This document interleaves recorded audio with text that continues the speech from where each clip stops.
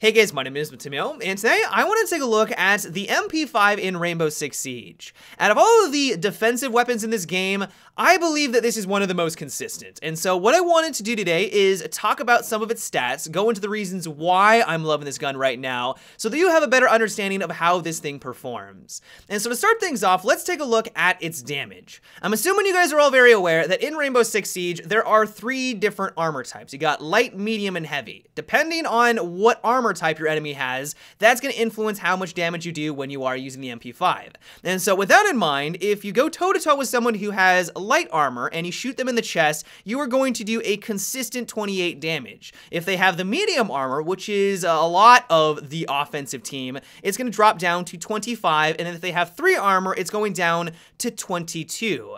And so what this means is that if you're fighting your enemy in relatively close proximity, you're not trying to snipe them from across the map with the MP5, you're going to be able to take out every single one of the operators with 5 bullets. If you're not able to identify from a distance who you're fighting against, or if you're just maybe new to the game and you don't know the distinction between all of the operators and you don't know how much armor each of them has, you put 5 bullets into them, you're going to know for certainty that you're going to be able to drop them if you are hitting them in the chest.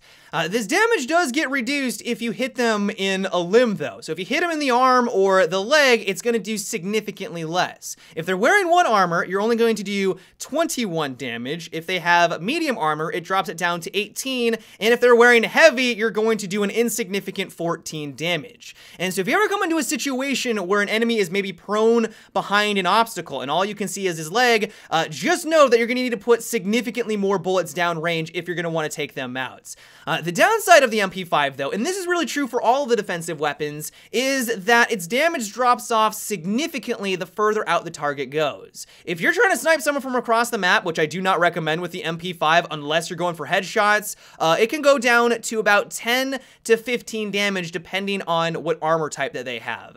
And so really, this isn't going to come into play very often because you shouldn't be in a situation where you're trying to counter snipe glass. I mean, sure, it happens every once in a while, but if you are in one of those situations, completely ignore going for the body shot and always land that headshot because, of course, it will drop them with that 1 bullet. The one thing that I love about the MP5 though, and it's the reason why I think it's one of the best defensive weapons in the game, is its very manageable recoil pattern. Here, for example, when I just shoot at the wall, I'm not trying to compensate for the recoil whatsoever, you'll notice that it goes up and to the right. It does have a lot of vertical recoil. I mean, this is true for pretty much every weapon in Rainbow Six Siege, but what I love about it, and the reason why I think it's consistent, is that there's not really a whole lot of recoil over to the right or the left. And so what this means is that if you're in a tight spot and you just need to spray down range, but you also want to have and maintain that accuracy, if you just kind of pull down significantly down and a little bit to the left, you're going to be able to put all of their bullets relatively in the same spots. And so it's for this very reason, alongside its consistent damage, that if you come in conflict with someone who's directly in front of you, you put 5 bullets into them and you manage that recoil, you're going to have no problem taking them out. A thing that's going to assist you with this is it's fairly high rounds per minute. It doesn't have the highest RPM out of all of the weapons in Rainbow Six Siege, but it is on the high end, coming in at 800. And so once again, I mean, there's so many things I love about this gun. High RPM, consistent recoil, and solid damage. You put all of these together and you have the makings for an incredible weapon. Now, with all that being said, how do you actually use this thing in Rainbow Six Siege? If you're someone new to the game or you're struggling to land those consistent headshots, this is probably the reason why I recommend the MP5 most, because of its just solid damage output. You see an enemy, you put a bunch of bullets into his chest, and you're going to be able to drop them no problem. The reason why I like it though, personally, is because it is a headshot machine.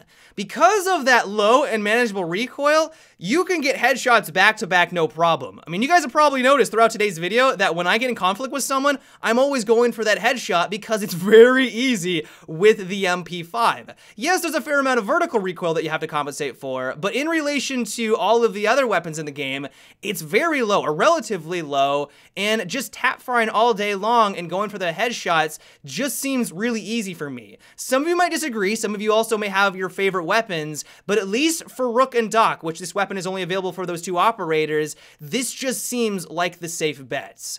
But overall, I highly recommend that you try out the MP5. Yes, it's terrible at doing damage at a distance, but as long as you're using it appropriately, and as long as you understand its strengths and weaknesses, this really is, in my opinion, one of the best weapons for the defensive team.